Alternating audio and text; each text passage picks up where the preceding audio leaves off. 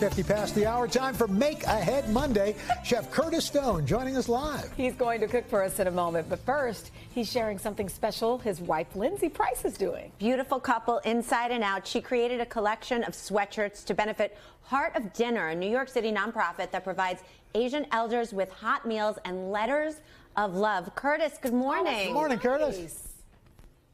How are you guys? Nice to see you all. Nice to see you. We heard Lindsay's a little under the weather, but you're here to tell us all about her fabulous sweatshirts. Yeah, thank you so much. She got up this morning. Every time she went to speak, she went into a coughing fit. I said, that's not a good look these days, babe. So I came in on my own, but she's doing fine, and she sends her love.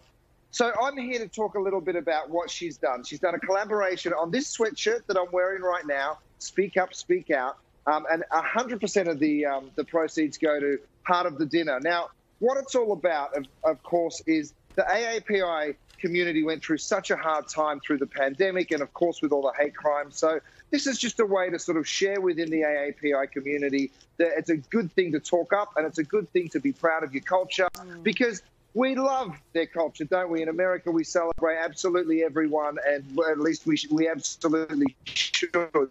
So that always cultures together, from my perspective, is food. And to me, there's no better cuisine than the Asian cuisine. And, of course, that's super broad. But I'm going to make a little dish this morning to celebrate all Asian people within America. It's lemongrass. Oh, I've got my little marinade right here. I've actually got ginger, garlic, shallots, and chili. There's some lemongrass and lime leaf as well. You dump everything into a food processor. So I've got a little mini food processor here. I'm going to dump in my roots, which give you all the flavor, and then the leaves. I've got my lemongrass and some lime leaf here as well. And then some coriander seeds, some soy sauce, and a little bit of peanut oil. Now, you can use any kind of neutral flavored oil, but you get all that in. And then this is effectively a wet marinade. So you let it turn. It takes literally just 2 or 3 seconds like that. I cheated and made one ahead of time.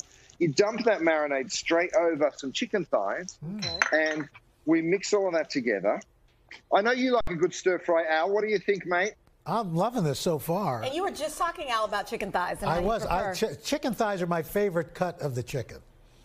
It really is. It's moist and juicy. Then what you do is you skewer these little chicken skewers. This is a great dinner that you guys can make ahead of time. It really is wonderful. So you turn those beautiful chicken thighs over. And then I'm actually doing like a bit of a bowl. These have become very, very popular. So in a rice cooker, I've got my little mini multi-cooker here. I'm going to take some of that beautiful rice, just break that up in the center, in the center of your bowl. So it's like one of those delicious superfood bowls.